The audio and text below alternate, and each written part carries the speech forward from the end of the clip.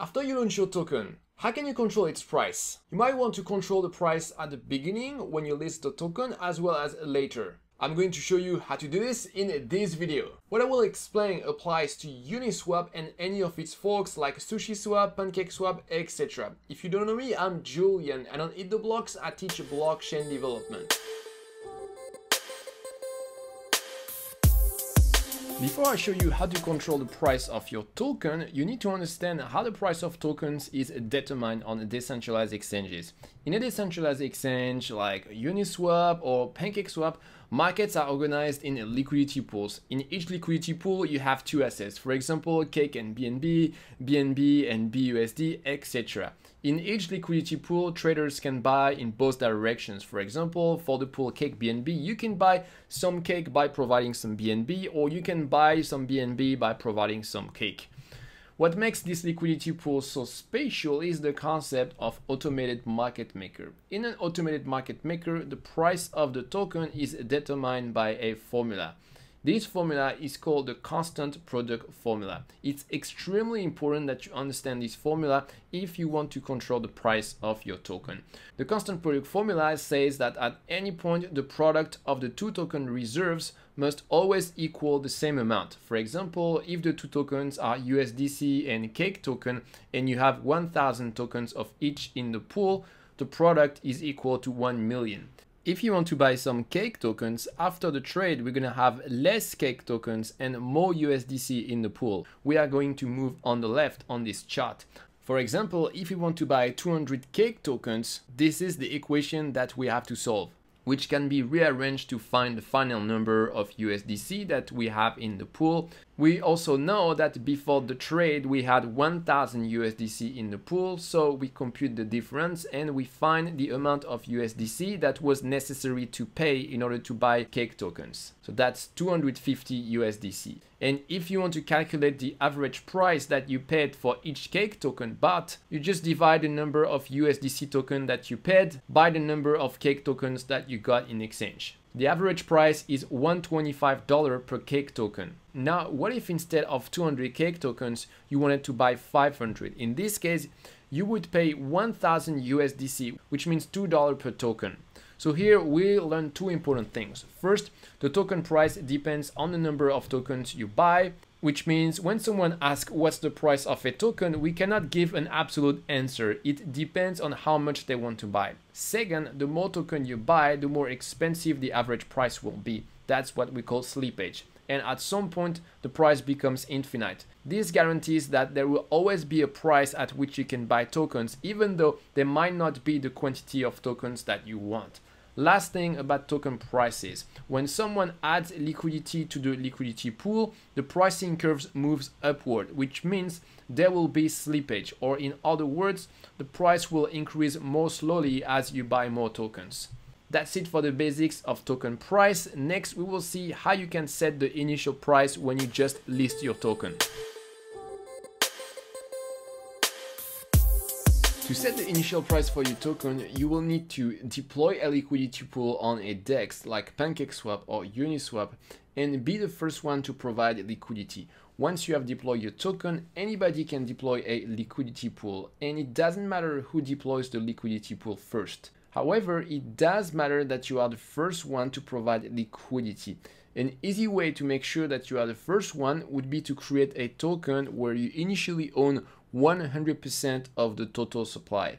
To provide liquidity to a liquidity pool, you need to have the two assets of the liquidity pool. If you are the only owner of the token, you are the only one who can provide liquidity at this time. The next question is how much liquidity to provide initially. To answer this question, first we need to understand what happens when you provide liquidity. When you provide liquidity, you provide the same value of the two assets. For example, if the assets of our liquidity pool are our token and USDC, when you provide liquidity, you will provide the same value of tokens vs USDC.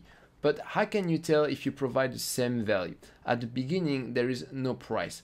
Whatever amounts you send will be considered to have the same value. If you send 1000 USDC and 1000 token, that means the initial price of your token is $1.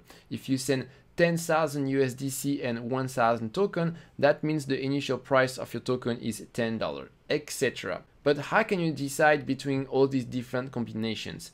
This is an optimization problem. There is no perfect answer. What you can do is start with the market cap of the token. Which value do you think your project should have initially? 1 million, 2 million, 3 million? Let's say 1 million. Then you have to decide which price you want initially per token. If you want $1 per token, that means the total supply of the token should be 1 million, because 1 million times $1 per token equals a $1 million market cap. Then you have to decide what is the portion of the total supply that you'll provide as liquidity. If you decide to provide 10%, in our example, it means you would provide 100,000 USDC as well as 100,000 tokens. In general, investors prefer that you provide a large share of the total supply as liquidity because it reduces the risk that you could destroy the token price in the future. For example, don't try something crazy like having a $100 billion market cap and provide just a tiny fraction of the liquidity in a DEX. In this case, your market cap is just theoretical and investors know this, of course. Now you know how to set up the initial price, but on a practical basis, how do you do it? You can do it programmatically if you want by calling the add liquidity function of the router smart contract. But the most simple is simply to use the interface of your DEX. This is Pancake swap and it works exactly like Uniswap.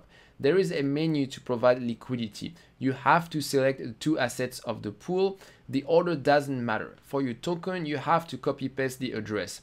You type the amount you want for each asset, you validate, and MetaMask will ask you to confirm some transactions. There should be 3 transactions. One to approve your token to be spent by the DEX, one to approve the other asset to be spent by the DEX, and the call to the add liquidity function of the router. After that, you will receive what is called some LP tokens to your address. At any time, you can redeem these tokens against the assets that you initially provided. You will not get back exactly the amount that you provided, but it will depend on the current price at the moment of withdrawing your liquidity. You will also collect your share of the trading fees at the moment of withdrawing your liquidity. So that's it for setting up the initial price of your token, and next I'm going to show you how you can manage the price during the lifetime of the token. After you created the liquidity pool and provided the initial liquidity, anybody is free to buy or sell your tokens, which will make the price fluctuate. In other words, you lose control of the price. But there are still a couple of techniques you can use to influence the price in a positive way, and I'm going to show you this.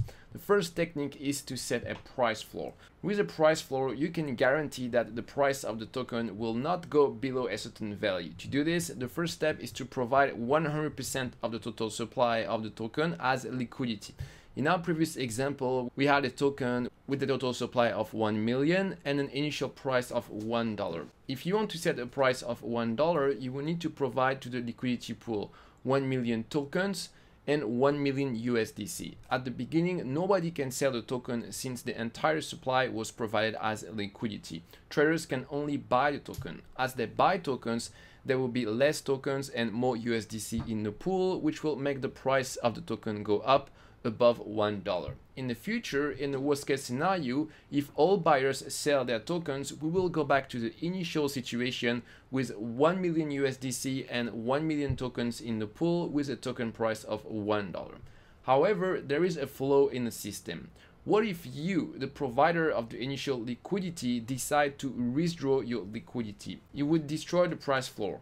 It's not enough to just promise your community that you will not withdraw the liquidity. We're crypto people and we don't want to rely on any individual. We only trust code. If you want to do a real price floor, you need to lock the LP token in a smart contract. If you lock the LP token forever, it means you will never be able to sell your tokens. It's as if you made a donation of the entire supply along with the USDC you provided. It's probably not what you want. Instead, you could lock the LP tokens for a certain time with a time lock contract. I provided the code for this in the GitHub repo of Eat the Blocks. All you have to do is to send your LP tokens to this time lock contract and specify a duration. A LP token respects the interface of ERC20 tokens, so it's very easy to manipulate. And once you reach expiration, you can withdraw your LP tokens. But that also means that the price floor of your token is only valid up to the expiration of the time lock. After, you can do whatever you want with the LP tokens. There is no guarantee for your traders anymore. You could do something a bit more sophisticated where you release only a part of the LP tokens at different expiration dates, but I'll leave this to you as an exercise. What else can you do to support the price of your token? You could burn some of the tokens, which simply mean you send some tokens to an address that nobody controls, like the zero address. That would decrease the total supply of tokens in circulation, which would increase the price of the token. But there were a couple of studies that showed that token burns weren't very effective to support the price of tokens. And the last possibility is to do token buybacks. With token buybacks, you simply buy some of your own token in the liquidity pool. You can do this with your own money, of course, but you can also use the profits of your project for this. For example, if your project earns some trading fees, you could use this money for buying your token. In DeFi, there are a couple of projects which did this. And outside of DeFi, we also have a couple of examples of this, like Apple, which is famous for using their treasury to do stock buybacks.